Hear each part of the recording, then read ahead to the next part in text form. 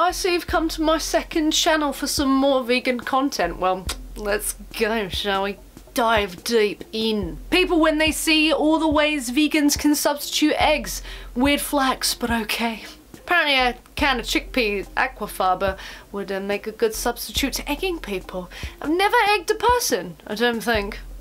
No, I don't think I've done that.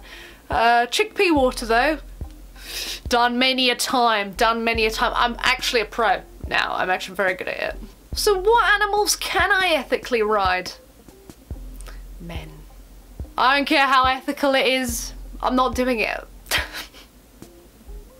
No matter how vegan I am, I'm not doing it. The biggest anti-vegan tweets that go popular, the ones that reassure people they aren't the problem. It's not you, it's the big evil corporations who are just trying to meet the demand of y'all at the cheap price you want, as fast as you want it. Exactly what I said in my last video on this channel. Well, it might not be the last at this point, but I talked about taking some personal accountability, being responsible for your actions, realizing that you have individual power and taking that and rolling with it, right? Come on, use it. Use it to your advantage. Stop funding things that you know are wrong. What are you doing? I'm done shopping at City Trends. The fuck is this? That is the horse getting sweet, sweet revenge, my friend. That's what it looks like. I would absolutely buy this shirt. I'm tempted to come out with a t-shirt myself where the horse is riding the rider.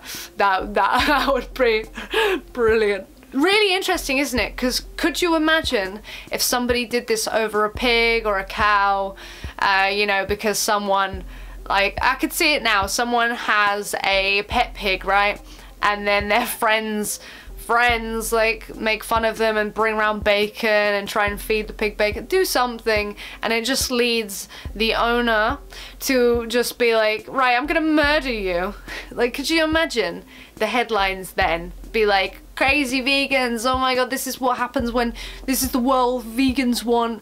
But I can imagine the comment section of anywhere that this headline was placed was like, to be honest, I'd do the same thing, and you know what, they got what they deserved, animal abuser. If the same thing happened to a pig or a cow or any other animal apart from a cat or a dog, the comment section would be a very, very different place. It would be filled with anti-vegan nonsense.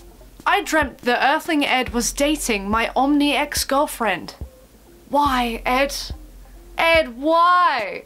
Why would you do that? Dreams are supposed to be a sacred place and you're dating someone's Omni ex-girlfriend? Disgusting. Please report Ed for this hate crime. What are non-vegans? Can someone tell me? Like... Oh my god, word of advice, never try to cremate your deceased pet in your oven. Not only is it the worst smell imaginable, they do not turn to ashes, they just burn. This day did not start off good. I want to know what Christy's idea of a bad day is, because if this day just did not start off good, I'm very intrigued to know what the rest of her days look like. Our word of advice, never do this thing that is so obscene and horrific that someone wouldn't do anyway. What on earth? Why do we hate animals that much? Bruh, vegan women versus non-vegan women. Smell the difference. Taste the rainbow. Oh my god. Right, I don't want to get too into detail. We can be a bit cheekier over here on Flem I, okay?